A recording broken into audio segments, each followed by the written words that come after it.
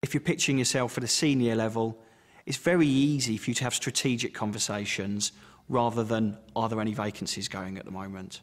So by talking at a strategic level, you can understand the direction that that director's department is going to be heading in. What are the problems within that department which keeps the director awake at night?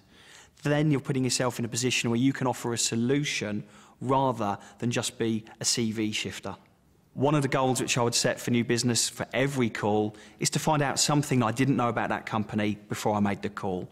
Be it the number of staff in their IT department, be it what technologies they use, be it when they last hired someone, but always get something useful out of every single call. If you do that every time, well, guess what? You're succeeding, you're winning.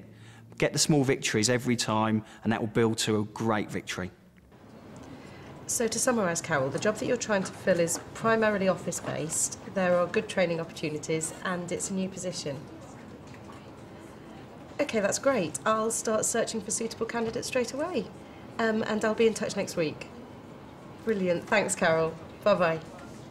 Ooh, listen to little Miss Silvertongue over there. That seemed to go well. Who are you talking to? Head of HR? Oh, no, that was just a secretary. Charlie, you've got to raise your game, babe. Reach for the stars. You don't want to waste time on the minnows. You want to get your hook stuck into the big fish, know what I mean? Go big or go home.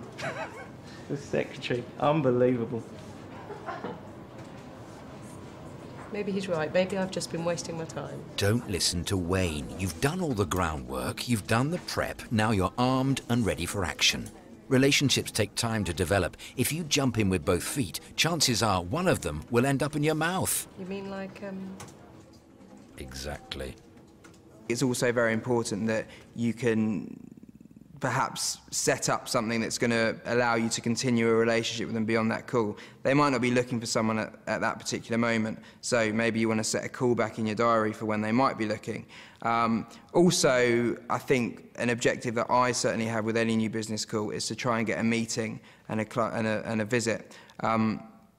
Even if they're not recruiting, that can be a perfect opportunity for you to say, well, whilst it's quiet, why don't I pop down, have a conversation with you, find out exactly what you might be looking for. It's always good to kind of have an overall goal for what you want to achieve that week or that day. But mostly when I'm doing the calls, I'll know exactly what I want to get out of each phone call. I enjoy those phone calls a lot. They're always the scariest when they're new business and you haven't spoken to the person before, but it's really good to get through to them and to learn just a bit about their business. And then from there, you can really start building enough rapport to be able to take the call in any direction.